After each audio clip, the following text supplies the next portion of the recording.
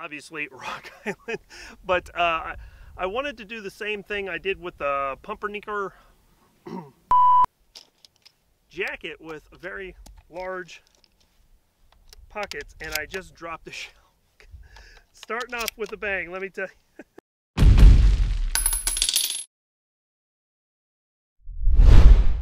Hey everybody, what's going on? Thanks for swinging by. I sure do appreciate it. If this is your first time with the channel, my name is Mark. Oh, hi Mark. Welcome to Fit and Fire. Let's get into this video. Very much like the pumpernickel series that we just concluded, I wanted to do the same thing with the Rock Island All Gens 12 gauge shotgun. Now I've already done a video doing a overview and a first impressions of this shotgun and the first 100 shells that I put through it. I'll leave a card at the end of the video if you guys are interested in going back to check things out. But I wanted to put another 400 rounds through this to see how well it would stand up to some abuse. Now, the first 100 rounds is going to be low brass birdshot stuff.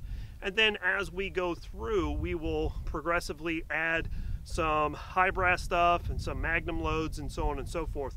But initially, just wanted to get quantity, not quality, on the shells to get it started off with and go from there. My question to you guys is, what is your favorite shotgun? Let me know down in the comments down below. And in addition to that, are you enjoying this type of content? I would really like your guys' feedback on that to see if you would like for me to go ahead and continue. Got a couple more shotguns coming into the channel, and I just wanted to see what you guys had to say about that. But without further ado, let's go ahead and jump on into it.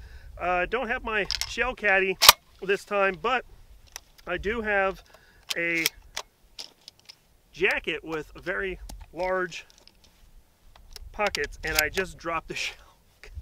Starting off with a bang, let me tell you.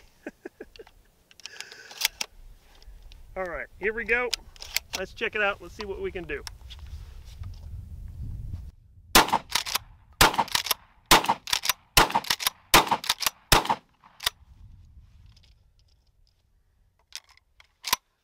Been a second since I've shot, so a lot of anticipation on those trigger pulls. Let's see what I can do as far as calming down a little bit.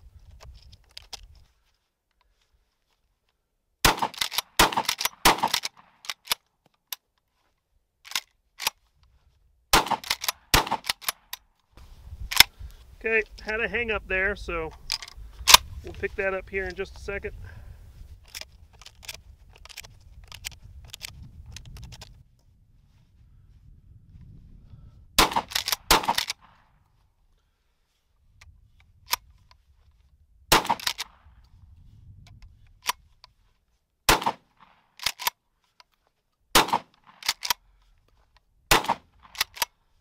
Having some shells hang up there, so I was wanting to make sure that I was seeing these cycle correctly. So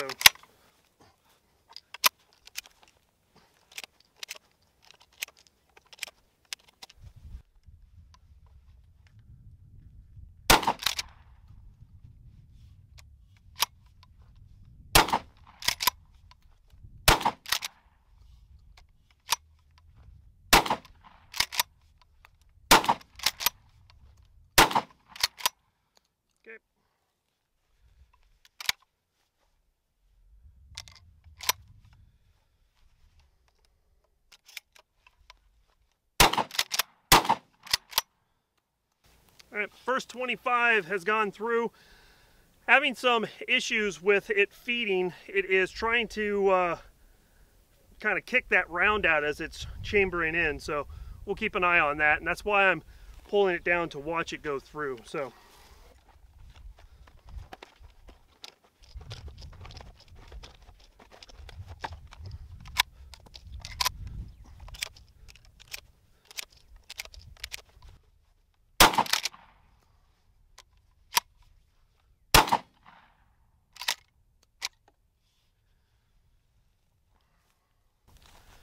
as you can see right here, that's what it's trying to do. It is trying to feed that in at an angle. I've noticed that if I have the shotgun parallel to the ground, it's not doing that, but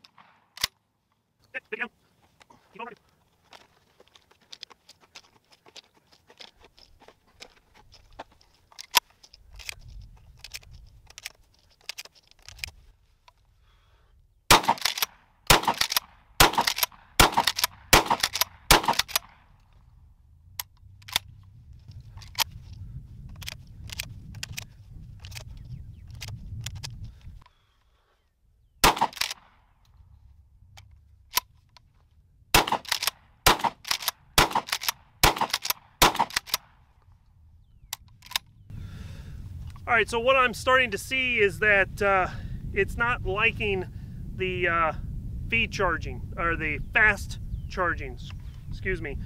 If I take my time and work that pump action, then it's doing just fine. Otherwise, it's trying to cant that shell as it's trying to feed. So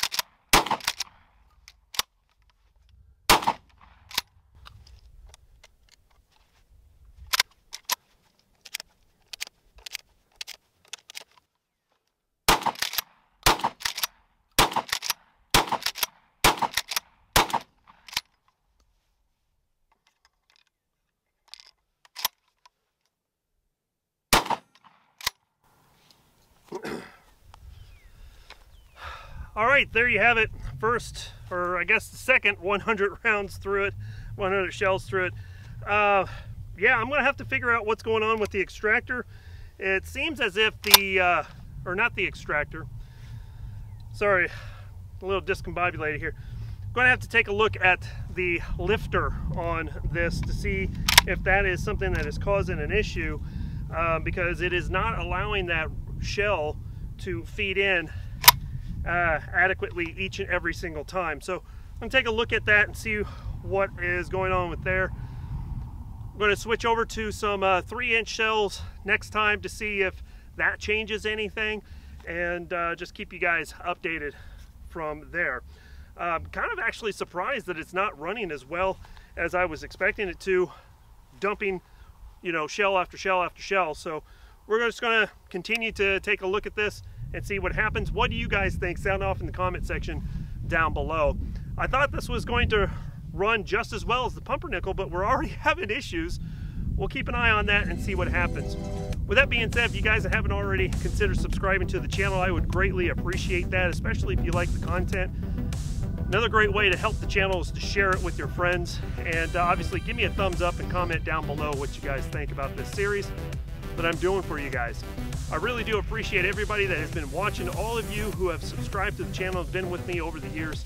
I greatly appreciate that, and obviously we're going to have a whole bunch of new cool stuff coming up here pretty soon. With all that being said, we're going to go ahead and get out of here. Thank you again for swinging by and checking things out. As always, freedom through strength. Here comes a high five. Catch you guys later. Bye, y'all.